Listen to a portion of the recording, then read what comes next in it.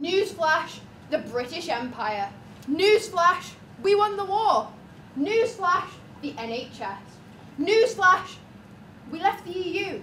Newsflash, Joe Cox. Newsflash, Parliament's collapsing. Newsflash, Manchester's hit by a terror attack. What is happening to the world? Everything seems to be going wrong. And exactly whose fault is that? I'll tell you who. Grown-ups.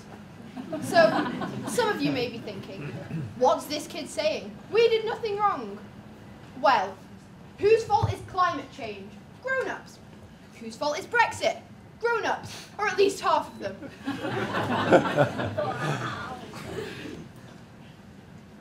Adults are being trusted with decisions that won't even affect them.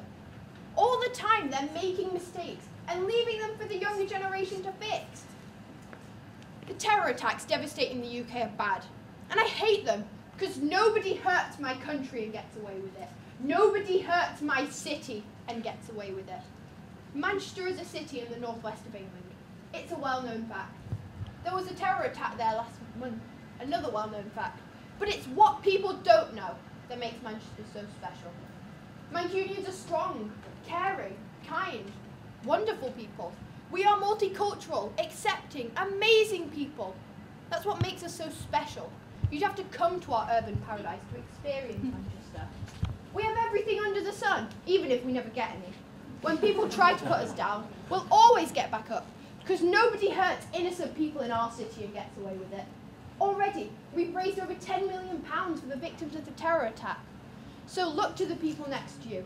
Show your love, show your support, hold hands. Show that we are Manchester, and we are a united kingdom.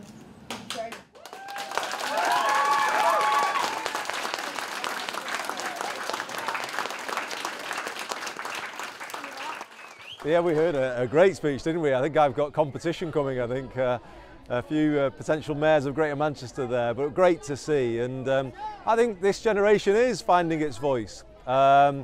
You know, through the general election, I think there is a feeling that young people have been made the target for cuts for too long, taken for granted, and it's great to see them finding their voice. And I have huge hopes for this generation. I don't think they do see the differences in society that previous generations did. They don't care about people's religion, background, sexuality, race. Those things are irrelevant to this generation, and I think they carry a great deal of hope for us all, and it's why I'm so pleased that Chorlton High School today are having this great get-together in the memory of my friend Joe Cox.